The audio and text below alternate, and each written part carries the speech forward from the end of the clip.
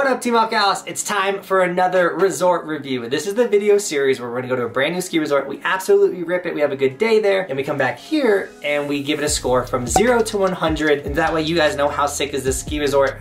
Are you gonna go to it? Should you go to it? Who is this resort for? And that's the purpose of this video. And the way we're gonna get our score from 0 to 100 is we're gonna go through 10 categories, each category getting a score from 0, which means it's not applicable, 1 is terrible, 5 is average, and 10 is best in the world. So we'll get those 10 scores, we'll add it together, and we'll get the score from 0 to 100. But the most important thing is, who is this resort for? Because a resort can get a pretty bad ranking, but it's meant for one type of person to ride it, or it could be meant for everybody. So let's find out who Mount Peter ski area in New York is for. Now, before we get started, this is an 80-year-old ski resort. It's super old, with 400-foot vertical drop and 69 skiable acres. So it's kind of a small ski resort. And now that you know that, hit the subscribe button and let's jump into lift prices. How expensive is it to ride at Mount Peter ski area? And it is $55 for the midweek and $75 for the weekend, which $75 for this type of ski resort I felt like is kind of a lot. $55 would feel more of the fair price, I feel like, in general, but I get it, weekends get busy, it might be to just do crowd control, stuff like that. But with that being said, I thought like it just didn't feel right to me, 75, so I gave them a 6 when it comes to lift prices. It's still really good. You know, it's not $300, $200 for the day, but it's still $75. I was like, oof, okay. Now lodging,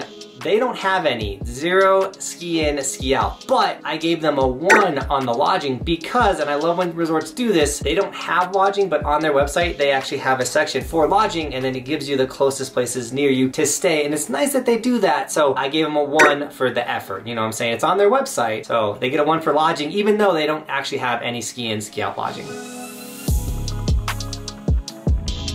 Now, ease of access, how easy is it to get to Mount Peter? There is a 2-hour drive if you fly into Albany, or a 1-hour drive if you fly into Newark. That's if you're flying in to go ride, but it's in the middle of New York, or not in the middle, it's like towards the bottom part, but it's in a lot of areas. It's gonna be super easy to get to it. It's not mountainous, it's not a lot of switchbacks, anything like that. So when it came to ease of access, I did give them a 6, so there you go. Now I know at this point in the video, you're wondering, why did you go ride Mount Peter ski area in New York? And it's because we have the goal to ride every resort in the United States. And the way you guys can track our progress is by going to resortskimaps.com. It's a map of every resort in the United States, but if you go to all the green ones, those are the places that we have been. You can click on them and watch the videos there, and if you click on the red one, nothing's gonna pop up because we haven't been there yet. So you can check the top right-hand corner, see our schedule for the upcoming season, where we're gonna ride, so you can meet us on the mountain, which is like our favorite part of every day, is meeting up with a bunch of you guys and ripping around.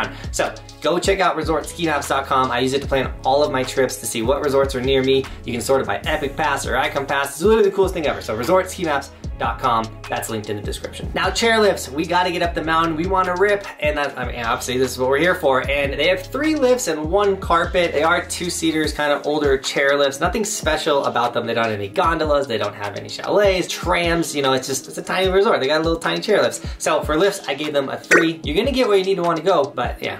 It's old chairlifts. Oh, side note, they really enforce bar down at that resort. Like on the West Coast, no one ever tells you to put the bar down. There, they have this guy on a microphone, and if you like go to like a certain pole, you don't put the bar down, they like radio and there's like speaker that's like, put the bar down. It was crazy. First time that I've ever experienced that. So you gotta put the bar down there. Please lower your safety bar. Now runs, we want to snowboard, we want to get down. What type of terrain are we gonna be riding? And it's mainly just kind of like mellow groomers. They do have a right side, which is actually a little steep, and it was a little firm there the day we were there, so it's kind of scary, you know, a little icy, steep terrain. I was like, the 400-foot vertical drop. So when it came to runs, I gave them a 3. You know, no bulls, no tree riding. It's just like ribbons of snow, but it was still really sick. And we actually got to do some grass snowboarding while we were there. And while we're on runs, they do have night riding, so everything that's open during the day is also open during the night if you enjoy night riding, or if you're working a job and you still want to get some turns in. Now park, this is one of those things where if you look at the map really close, like even closer, like look really close, you'll see a terrain park logo. And while we were there, the kids were like, you guys want to run through the park? And we went through, and it was like 1 bump that they call a park. So we can't give it a 0. It's literally a 1. It's absolutely terrible. Now online there was a photo of a sick looking park in the same area, so I don't know if they just didn't build a park last year, but when we were there, we got a terrible park. And on the map, it's like the most tiniest little thing shown. So we gave them a 1 for terrain park. Now, if you're enjoying this video and you like this mission of riding every resort in the United States, consider helping us do that by snagging some Evolution merch. We have the snowboarder one as well as the ski Evolution sticker if you're a skier out there. You know, we got hats, shirts, hats, windbreakers. We have so much merch, guys. It's all linked down below. If you do snag it, it's how we're gonna do all this traveling and all this stuff, guys. So thank you so much for supporting this stream and snagging the merch. But wait, if you do snag the merch, just tag me on my Instagram. I'll give you guys gear and sticker shoutouts in the vlogs. Now, views and scenery. How pretty is this resort when we're riding those runs and going up those chairlifts and everything? And it's on the East Coast. There is some vert, there's some hills in the distance, but it's really like, bleh, nothing incredible. So when it came to views and scenery, I gave them a 3. Something, but it's, I mean, you know. Now, food. We're gonna get hungry while we're ripping on the day or spending the whole day there. Maybe we just got off work, we wanna eat and then do some runs, you know, like we gotta eat. And the cool thing with Mount Peter is they had food trucks everywhere. They had their lodge, but they also had all these food trucks placed around and like a bunch of variety. And I thought that was a really cool add to the overall vibe of the resort, was these cool food trucks that were chilling around. So when it came to food, I gave them a 7, which is a pretty high score for food. So Mount Peter, you're killing it. Now, employees. We go over employees and not snow conditions because one, we go to the East Coast, you know, the West Coast is obviously gonna have better snow, as well as time of season when we show up. If we show up early, it's gonna be worse snow. And then like the East Coast got no snow last year. Like literally, I don't think they got like any snow, except for this crazy windstorm that showed up the day that we were there. It like blew in, blew out, it was nuts. Anyways, we don't cover snow conditions, but we do cover employees because we have had an employee absolutely ruin our day on the mountain. You can check that video out there, the Keystone incident. But you can also have an employee absolutely make your day, go out of their way, you know, give you a 10 just because like they're doing so awesome. They like help your family out, whatever it is, you know what I'm saying? So when it came to Mount Peter, they get a 4 when it comes to employees because there was a lifty ticket scanner guy that like was so lazy and like didn't care and like kind of made the vibe just feel like bleh.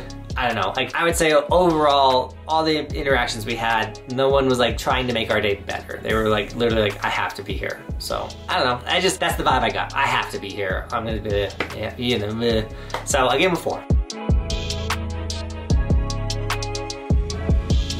Now the last category, the would I go back factor, because if I wouldn't go back, why would I tell you guys to go? And I gave him a 2.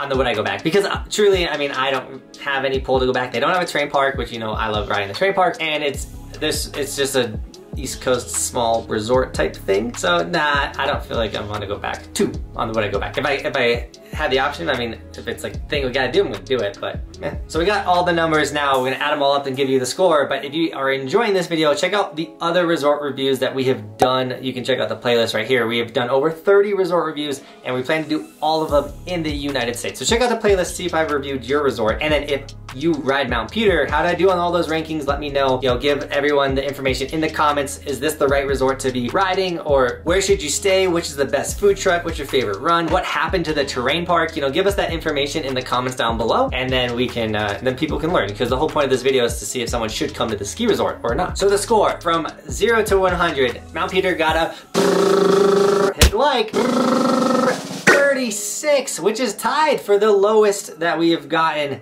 for resorts. But that doesn't mean this is a bad ski resort. It means that this resort is for, remember I was gonna tell you who this resort is really for, beginners. If you're a beginner family, you know, you got young kids that can kind of ride, you know, and you want them to just go do runs, or maybe you set the bar and have a beer or something like that. This is a great resort for you because the kids aren't gonna get lost. You know, if you're beginning and learning and things like that, this is a great ski resort for that. Sadly, not to learn the terrain park because they didn't have one, but beginner families, I think this resort is perfect for you. So if you wanted to take a trip here instead of Breckenridge, where you're gonna stay in lines like crazy, you'll get more turns in. You might be able to actually get better at snowboarding or skiing if you went to a ski resort like this. And with all that being said, Team Buckhouse, thank you so much for shredding with us today. And as always, thanks for watching. Keep evolving. We'll see you tomorrow with another video because it is daily on this Snowboard channel.